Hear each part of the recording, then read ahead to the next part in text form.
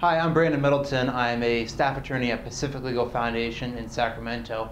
Over the past couple weeks, there's been quite a bit of news regarding the Delta smelt, with the latest being a federal judge's finding that the United States Fish and Wildlife Service engaged in bad faith in attempting to defend its controversial 2008 Delta smelt biological opinion.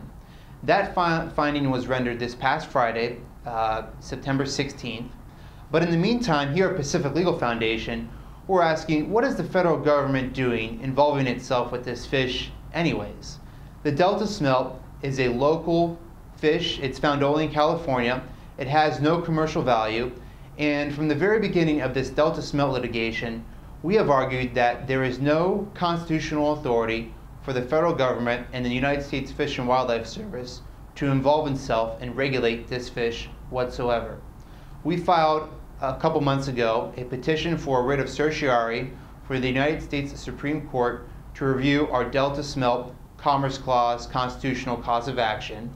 And this Friday, September 23rd, the government's opposition brief will be filed in response to our petition.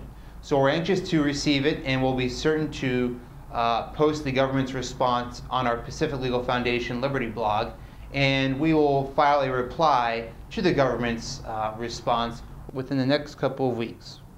We're hopeful that the Supreme Court accepts our case, and we expect the court to decide on whether to review our Delta smelt constitutional cause of action in October 2011.